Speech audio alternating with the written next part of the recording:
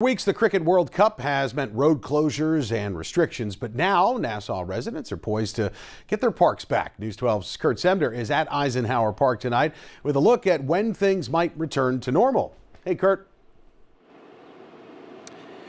Hey, Joe, and I've got the 4 words that Nassau swimmers want to hear. Everybody into the pool, as the Aquatic Center is going to be open for business tomorrow after being closed for the last 2 weeks due to the Cricket World Cup.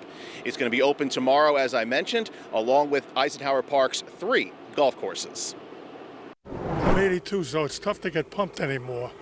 But my thoughts is it's going to be great to have the 3 courses open again. Eisenhower Park will be back to normal tomorrow. All the picnic areas, sports fields, the dog run, all open.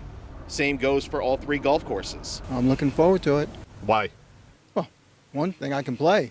I'll be here. All parking lots will be open except for Field 6, which won't be open till after 5 p.m. daily as they transition from the cricket stadium. Speaking of which, how long will it take to disassemble the over 30,000 seat facility? By July 31st, the permit holder is required to have everything removed from the area and the areas that were used fully restored. We'll have a beautiful world-class cricket field there.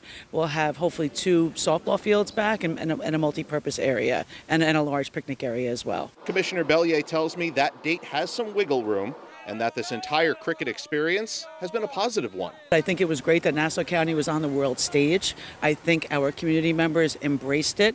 Those that didn't, I think, were pleasantly surprised that there was less interruption, so it was a huge success. And I should mention that Cantiog Park, which had been the site of the practice fields, that is going to be open as well tomorrow, the golf course included.